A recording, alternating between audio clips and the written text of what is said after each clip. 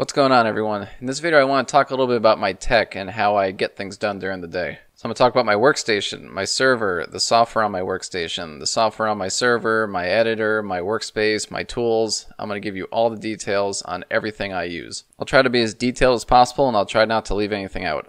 The first is going to be my server. It's a Dell R620. It's a 1U server, and this thing sort of underpins all of my infrastructure in my house.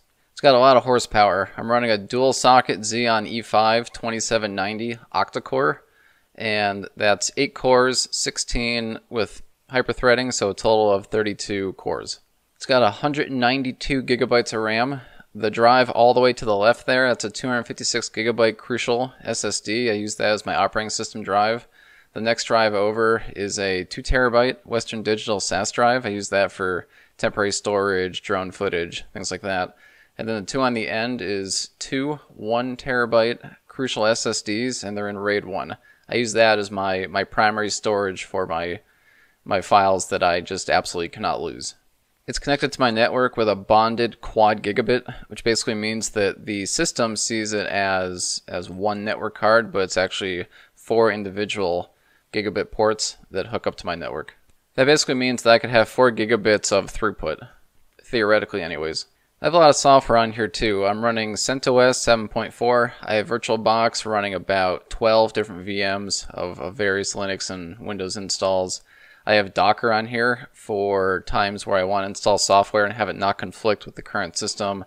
I have several versions of Node.js and Python, Apache, Nginx, MySQL, Elasticsearch, Redis, and all that. And then I run my own private Git server with GitLab. And once a night I mirror all my files to Google Cloud Coldline. Next piece of my tech is my huge workstation. I know some of you are probably thinking, really, engineer man, 8 monitors? I'm just here to tell you 2 things. One, you gotta have the right tools for the job, and you will always use more than you have. So, you know, I at one time had 1, and then 2, 3, 4, 5, and then 8. And I'm pondering a 4th row. These are 27-inch 2K resolution monitors, and I use every square inch of all of them every day. My total screen real estate is 10,240 pixels wide by 5,760 pixels tall. The biggest benefit about having a system like this is you never have to worry about changing windows. All your stuff is always right there in front of you. So as far as the hardware, I'm running an Intel i7 6800K Hex-core CPU. I have 64 gigabytes of RAM. I have 2 PNY Quadro P1000 GPUs, each with 4 mini display ports apiece. I have a 256 gigabyte Crucial SSD. I have a sweet Amazon Basics wired keyboard because nobody has time for batteries. And I have a Logitech wired mouse, B100, something like that. It's like $8 on Amazon, and it's the best. I also have an Anker USB power brick and a Google Home Mini. So on this computer I'm running Xubuntu 16.04 with numix. I'm running Google Chrome with dark theme. All the terminals is just plain old xterm, and of course I run atom-beautify. And on atom-beautify I'm using several modules. I got atom-beautify, minimap, auto-close HTML, color picker, line diff details. I have a ton of language whatever packages like language Rust, language Ruby, language JS, things like that. And then tabs to space and teletype.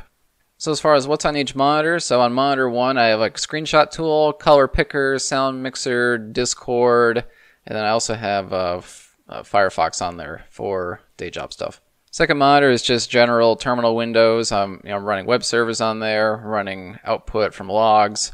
I have tmux on there for all my long running processes, and just whatever else I need random terminals for.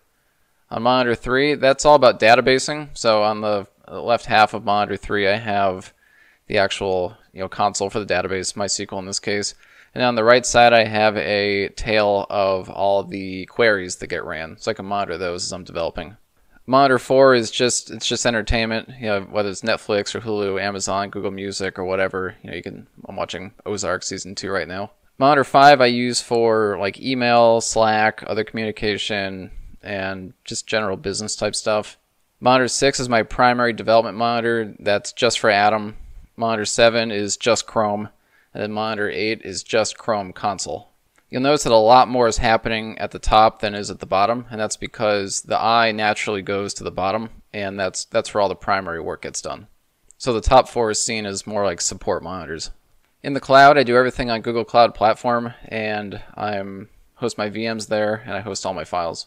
A vast majority of what I do is through Google. I have an Android phone, I use Android messages, I buy my domains through Google Domains, host my stuff on Google Cloud Platform.